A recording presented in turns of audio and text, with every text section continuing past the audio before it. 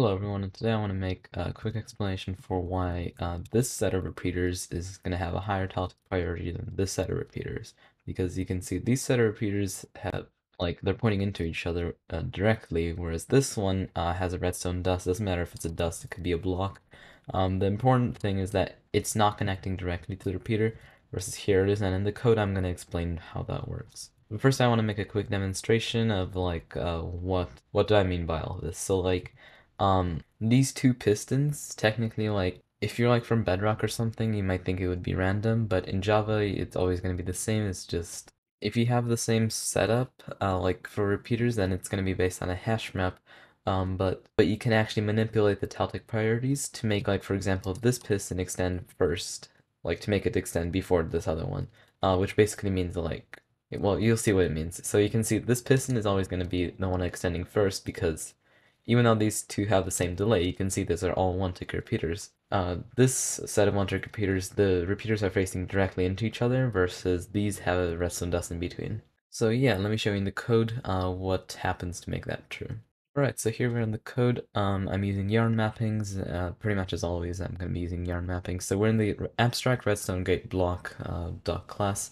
So yeah, this is basically comparators and repeaters are going to be extending this class. So you can see repeater block extends abstract redstone gate block, comparator block extends abstract redstone gate block. So yeah, and there's this method here called update powered.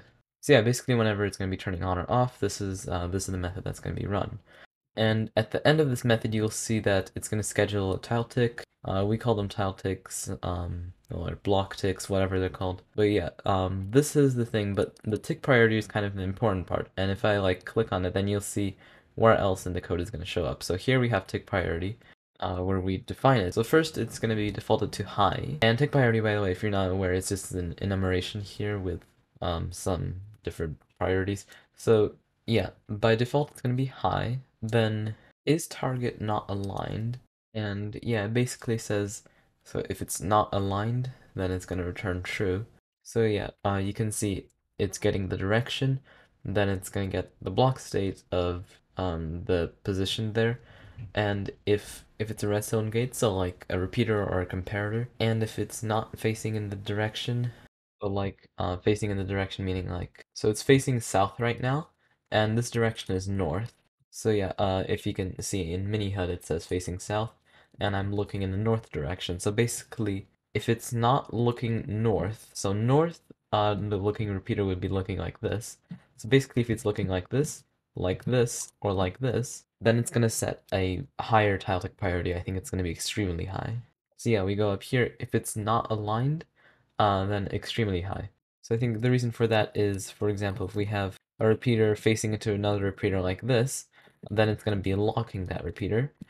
Same thing if it's in this direction, then it's going to be locking that.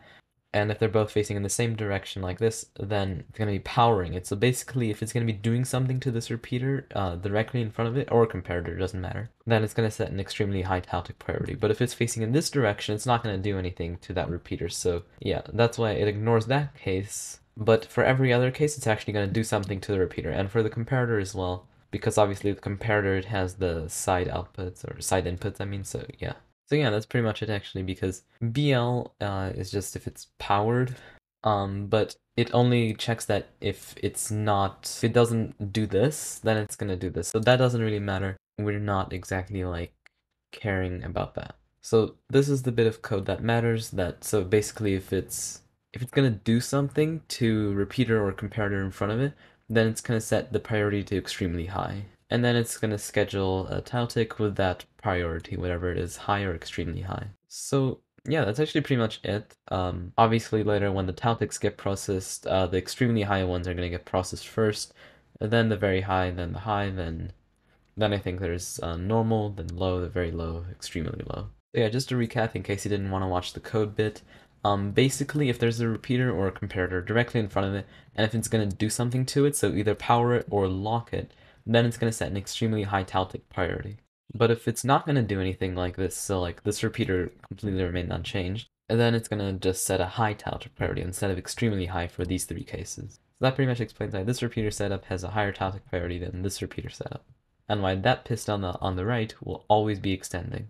So I believe actually the comparator block overrides that method. So yeah, update powered, it overrides that. As you can see here in my IntelliJ thing, there's like this thing on the left that basically says that it's going to override the method from its superclass. But that's basically because the comparator has a lower Taltic priority than your average repeater. I don't know why I said average there. But anyway, yeah, you can see like pretty much it's the same stuff. It's just here it's high and normal versus here it was high, or it was extremely high and high. So yeah, basically the comparator just has a lower Taltic priority than your repeater is gonna have.